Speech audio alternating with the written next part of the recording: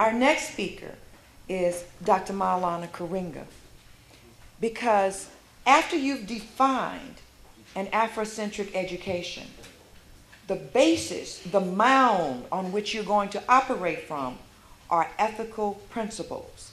This is our foundation. So we have to understand what ethics mean to us as a people. Dr. Karenga.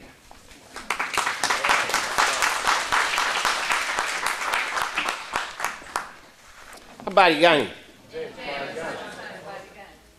On behalf of my organization, us and my wife, Timoya, and companion in all things good and pure who have come to me, we'd like to say we welcome you among us. You will always find your family in a peaceful place, and we wish for you blessings without number and all good things without end. And we bear witness as an African people that as our beginning was great and good, so shall our development to our eternity be if we dare struggle, speak truth, do justice, and walk in the way of rightness. Hotep. Ashe. Hede. These three words are calling good into the world. Hotep is ancient Egyptian, Ashe is Yoruba, and Hede is Swahili. But they all invoke good into the world because, as we will reaffirm in our presentation today, and as we know as African people, the fundamental meaning and mission of human life, the Odu Ifa teaches us, is to constantly bring good into the world and not let any good be lost. The name of my presentation is Mapping the Moral Terrain in African Education, the Ethical Teachings of the Husea and the Odu Ifa. These two sacred texts, the Husea of ancient Egypt and Odu Ifa of the Yoruba tradition, represent a core body of knowledge from which we can draw ethical frameworks and ethical teachings to enrich and expand our lives and to serve as a fundamental body of information to communicate to our students. What I want to do is present the ethical teachings of the Husea and the Odu Ifa in the language of modern moral discourse, while at the same time preserving and building on their distinctiveness as an ancient body of moral literature capable of framing and inspiring modern ethical reflection. One of the things that always happens is that people think if it's from the past, then it's of no longer any use. Christians should never say that. Jews should never say that. Muslims should never say that. Hindus should never say that. Buddhists should never say that. No one who reads from an ancient text should say that. This only becomes a problem when you're talking about African texts. Go ahead. But you must always bring the past in the future and ask it, how does it apply? And how do we frame it so that it can enrich and expand our lives? And I want to also provide both an interpretation and transmission of the classical African traditions of Mat and Ifa, which grow out of these texts, and for which these texts serve as a spiritual and ethical grounding. My presentation, of course, will be conducted within the Kawaida tradition, my tradition. Kawaida defines itself as an ongoing synthesis of the best of African thought and practice in constant exchange with the world. Moreover, Kawaida philosophy maintains that we must constantly dialogue with African culture in the ongoing quest to become and be the best of what it means to be African and human in the fullest sense. To dialogue with African culture is to constantly ask it questions and seek from it answers to the fundamental enduring concerns of humankind. Concerns about transcendence, where do we go? Concerns about everyday life, concerns about human meaning, concerns about our rightful relationship with the environment, our rightful relationship with each other, our rightful relationship with the divine. These fundamental questions, how to create a just and good society, how to build a strong family, how to cultivate excellent male-female relationships. All of these deal with enhancing human life and enhancing the human future, creating the moral person, the just society, and the good world. The Kawaida approach is based on two things: tradition as foundation and reason as a moral necessity for feeling for others. Within the framework of Kawaida, the tradition of Ifa and Mat are approached not simply as a context in which we come and absorb, but also as an ongoing process in which we contribute and thereby enrich and expand the tradition. Now, I would really want to just stop a minute and say this. When I talk about Mat and the Matian tradition, I talk about Ifa and the Ifa tradition, I'm not talking about it as a past thing, a context in which I come. It is also an ongoing process to which I contribute and to which I hope I can add something. You see, the ancestors gave us certain things, but if we don't add to them, they are no longer a living tradition. They become a reference rather than a resource. And Kawaida argues we must not use our culture simply as a reference. We must use it as a resource. That is why you must question it, seek from it answers to the fundamental questions of your daily life. What does it mean to be good? What does it mean to have an excellent education? What is our relationship with our elders, with our mothers and our fathers? That's called, in the seven cardinal virtues, propriety. You see? Kawaida argues that more reason, and the more reason that goes into raising and addressing modern moral issues, aids in our efforts to keep the tradition as a living, vibrant, and constantly developing tradition, representing the best of what it means to be both African and human in the fullest sense.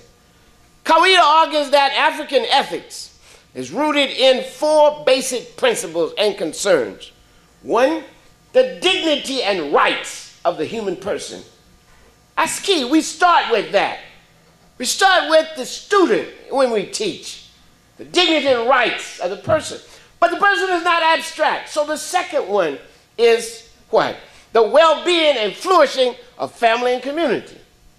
Europe essentially begins and ends with the individual and creates monsters in the process because they are extracted from family and community and therefore become self-satisfied, self-focused persons who do not understand struggle and stress, who do not understand not getting what they want and really going wild and shooting up schools because someone doesn't recognize them. In order for us to actually respect the individual or the person, we must respect them in what? A context of family and community. So you can't say you like me, but you hate my people. You can't say you want to educate me, but you resent and need to throw a police cordon around my community. If you are for the rights and dignity of the human person, the second thing is what? The well-being and flourishing of the community in which that human person grows, understands him and herself, and speaks their special culture truth to the world. The third principle is the integrity and value of the environment. Black people like to say, well, you know, we are natural people, but they might not deal with nature at all.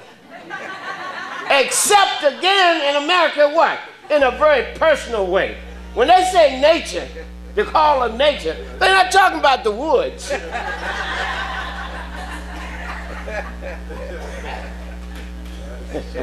Europe teaches you to personalize everything. It's like the modern African intellectual, many of them. They personalize things so that they have engaged constantly in a dialogue of self-indictment based on the paltry evidence of their own life.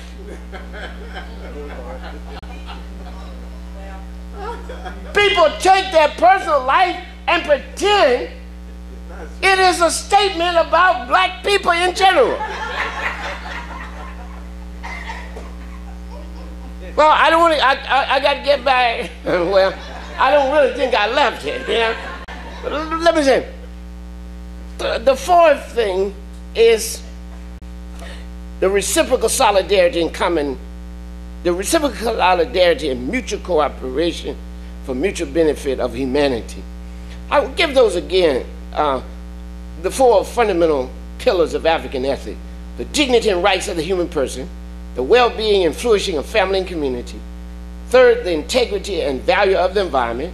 And fourth, the reciprocal solidarity and mutually beneficial cooperation of humanity. Now, if we're going to talk about education and ethical education, we're still talking about knowledge. And at the heart of the African concept of knowledge is the assumption that it is to pursued and directed toward the good. So that at the heart of any education that Africans historically have engaged in, it has been to teach us how to pursue and direct our lives toward the good. The Husia, the sacred text of ancient Egypt, especially the Sebaï or the instruction, constantly stress that rek, or knowledge and wisdom, is to be pursued and used in the interest of the good in three realms of relationships and practice: the divine, the natural, and the social. I'll come back to that in a minute. Likewise, the Odu Ifa, the sacred text of the Yoruba, lists Ogbon, or wisdom, as the first requirement for creating a good world and the first criteria for defining a good world. In other words, you can't have a good world if you lack knowledge. And you can't achieve a good world if you don't have knowledge. It's something, isn't it, that the first criteria for a good world would be knowledge. Why do you think it's not righteousness? Because if you were ignorant, you don't even know what's right or wrong. You'll be worshiping false gods. And you'll even put them on your wall and pretend they're actually yours, even though they're white. But we can get into that later. Fran said she wanted us to dialogue. An African concept of education of necessity includes a process which transmits in various ways 4 species of interrelated knowledge. And all of them are ethically grounded. All of them. First, knowledge of the world. That's why Auntie Shongi said, don't say you're wise, don't say you're learning, set yourself to become wise. Study and learn the structure and function of the heavens. Study and learn the structure and functioning of the earth. Second, knowledge of ourselves in the world. Not just knowledge of ourselves. The second kind of knowledge that we teach in education in African tradition is first, knowledge of the world. Second, knowledge of ourselves in the world. Third, knowledge directed toward enhancing our ability to direct our lives toward good and expansive ends. And 4, which Europe has pushed to the front, knowledge directed toward skills, choice, and skill to pursue a vocation. But now the African adds a vocation that not only benefits us, but aids in sustaining and developing community society in the world. So Du Bois said it. Du Bois said we need to know how to make a living, but we also need to know about life, how to live life. We can't just be concerned with making a living. We must also be concerned about what kind of life we live. And how does our education enhance our capacity to contribute to our community, society, in the world? So again, it is very important for us to have knowledge of the world, knowledge of ourselves in the world, not abstracted from the world, because otherwise it becomes personal again. I got to find myself. Where are you going to find yourself? In the water, in the sky? You got to find yourself in the world by acting. See? You know yourself in relation. You know yourself in action. You do not know yourself in isolation, except in a very diminished way. Let's look at the Mayan tradition and why that's so important. Certainly it's the oldest ethical and spiritual tradition, predating all the other ethical traditions you can think of. I don't need to name the names because I don't want you to get defensive, but it precedes all of the others. Before even other people existed, we were teaching this. Okay? The fundamental principle in the Husia, and the Husia is a sacred text. The fundamental principle in the Mayan tradition and in the Husia is Mat itself. This is something that we developed as a stress in the organization, us, in the early 80s, late 70s, when we argued, how shall we define ancient Egyptian spirituality? What word can we use to focus on? So that black people, when they think of Egypt, stop thinking of this mythical pharaoh that has no name. But think about the most important gift Egypt gives the world, of moral and spiritual tradition that inform the traditions that come after it. And we can talk about that too. Now, what does this principle of Mat mean? This spiritual and moral concept. It means rightness. If you're looking for one word, it's rightness. If you want to become more spiritual and ethical in it, then you can say righteousness. That's why righteousness is not really one of the 7 cardinal virtues. I'll give you the 7 cardinal in a minute. Righteousness are the virtues together. Because that's what Mat is, all the virtues together. Truth, justice, propriety, harmony, balance, reciprocity, and order. Okay? It's very important that we understand that this concept, Mat, which either means rightness or righteousness. And the reason I use rightness more than righteousness is because rightness is appropriateness and correctness that produces good. Now, when we get to propriety, maybe I have to get to, some things are right, but might not produce the good because they're not done with propriety. In other words, you can't tell people, even if they're homely, you know you're homely. That's not proper. First of all, you might be mistaken. You're the one who said they're homeless. Some people think they're pretty. That's why they choose them over you.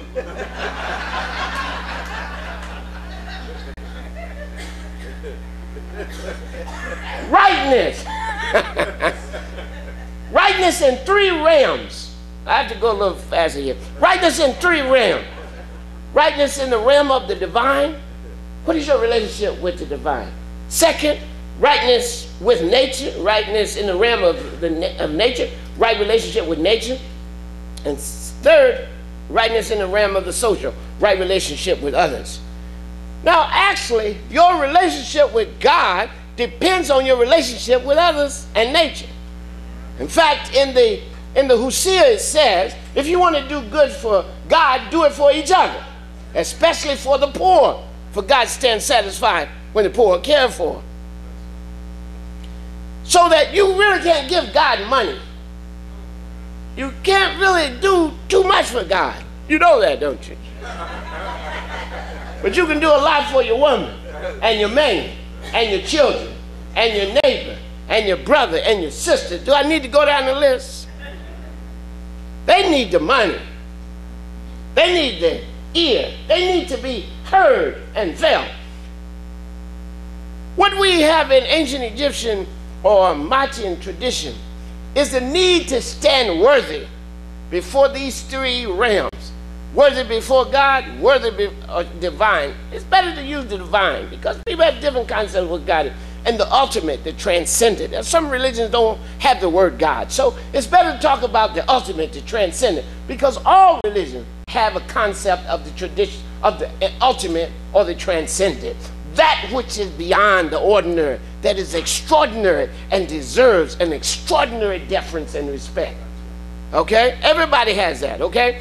So what we have in ancient Egyptian is that we must, at the end of our lives and during our lives, stand worthy before the ultimate God, Ra, created the world. He conceived it in his heart and mind, spoke it with his mouth, and brought it into being. Sia is that divine intelligence and creative intelligence, who is the authoritative utterance that comes as a result of the child, that comes after the conceptualization of the world. What are some fundamental concepts that we teach in the class? One, the sacredness and unity of being. The Hosea says that Ra broadened out in the world.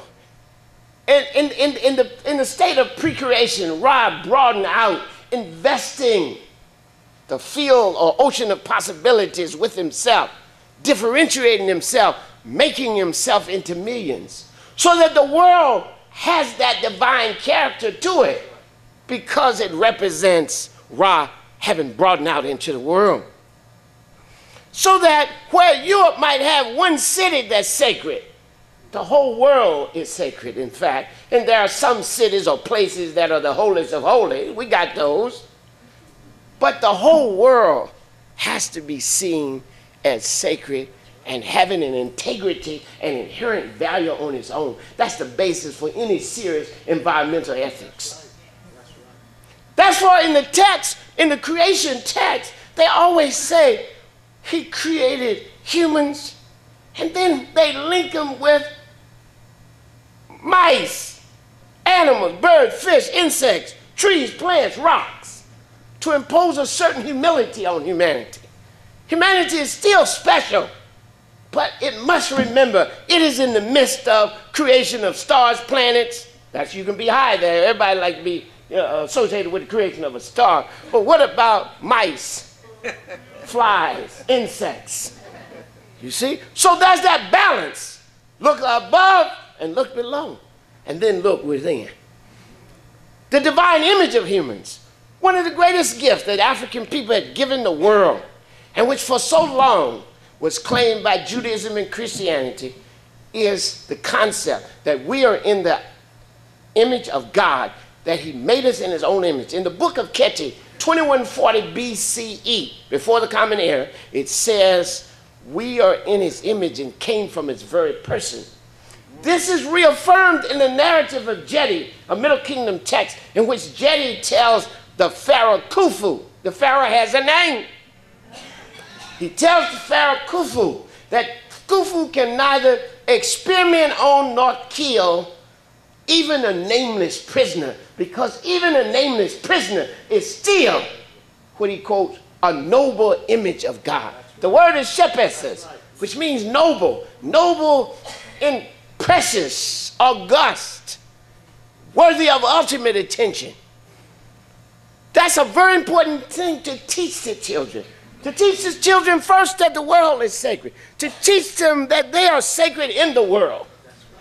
And that therefore the basis for the three respects that Freya has, that Sankofa has on the wall, comes from this idea of the divine character of all of it, the sacredness of it. Sacred meaning deserving ultimate respect. Respect for self, respect for others, respect for the environment, respect for yourself and others because they are in the image. But also the environment itself is part of that which we call being, and there's a sacredness and unity of being because all of it originates from the divine. Next is the centrality of character. In both Odu and Ifa texts, and I have to go a little faster now, you'll read that character is key. What is character? A relatively stable disposition toward rightness and good. Not a mindless habit or a memorized set of rules, but a relatively stable disposition toward doing good because you thought it out and found that it is worthy. The text says, it is the heart and mind which increases character. It is a strong teacher shaping disposition. The Hosea says, character is very important. It is the might which creates your power. It is your character which makes you noble. It is might which creates your power. That is, rightness and righteousness is power. But nobility, being worthy of respect, that is created by your character. That is why we say in Kawaida, there is no royalty except in righteousness. So if you want to be a king, be righteous. If you want to be a queen, be righteous. And you're already royal, even before you get your robes. Next is the 7 cardinal virtues. In 1984, I put forth that, studying the text, that there are 7 cardinal virtues of might: truth, justice, propriety, harmony, balance, reciprocity, order. This does not appear in the text in this order, 7 characters. It comes from defining might. What does might mean? And the text continuously use might most often to translate these words: truth. To say might is to say truth. To say might is to say justice. To say propriety is to say might. To say might is to say harmony. To say might is to say balance. To say might is reciprocity. To say might is order. Truth, it says, catch it, says, speak the truth. Let it cling to your speech. I'm sorry, Anshichoki said, speak the truth. Let it cling to your speech. Justice, Kunununub says, justice is for eternity. It goes to the grave with those who do it. And when they are buried and the earth enveloped them, their name is not erased. For they are raised and remembered because of the justice they do. Therefore, speak truth, do justice. Propriety. I wish I had more time. Propriety is key. You can't leave that out as a virtue. A lot of times black people don't want to do propriety. They don't want to show what is appropriate to elders or to their mother or to their father or to each other. You can't, in certain ways you can't talk to people without wounding them. So this propriety means boundary drawing and doing what is appropriate. A lot of times if people just do rules, they don't reason. For example, people say, speak truth. That's the first virtue, right? But suppose somebody say, I'm going to kill your mama. Where is she?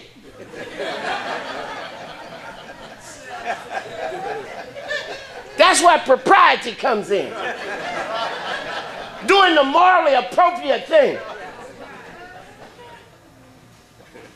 Propriety also comes when it says, if you see an elder enter, don't you be sitting down. You stand up. It says, if someone comes and they're hungry and you're eating, don't you just keep eating.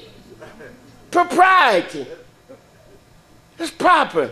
There's certain things I would never say to my mother and father. Hey, there's a propriety, and we've got to talk. And one of the things most missing in modern education is a failure to teach propriety. One time they used to call it manners and courtesy and all that. And so it really was pushed to the side, but it's ethically grounded. Harmony. Jed Constantine said, you have to be in harmony, even with people who are against you. He said, my mouth kept me from attacking others. I refused to participate in evil. He said, and my patience made me turn my foes into friends and my enemies into allies. Balance. Balance is so key. I don't have time to talk about it. He said, but those who are balanced are never blamed. Reciprocity. Being the segemic person, or the person who hears and responds and takes responsibility and acts for those who act for them. In fact, the Hosea says that acting for those who act for us is might in the sight of God. Order, returning might to its place, but also it means discipline. One of the paradigmatic persons in might is the Geru Ma, one who has discipline. And it says, the text Peboa says, one who has discipline has the equivalence of every teaching.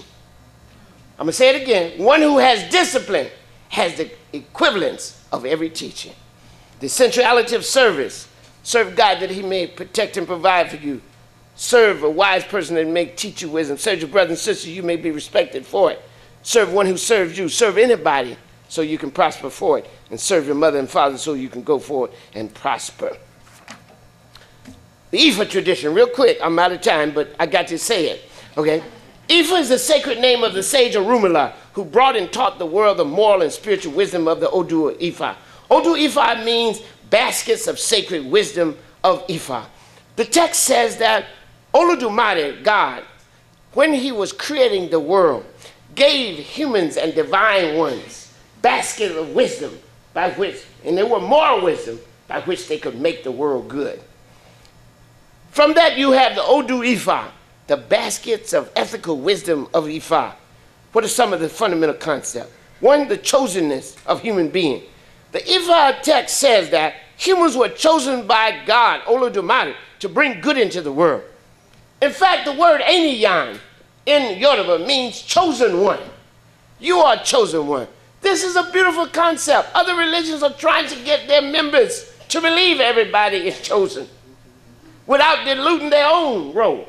Because everybody wanted to believe they had it.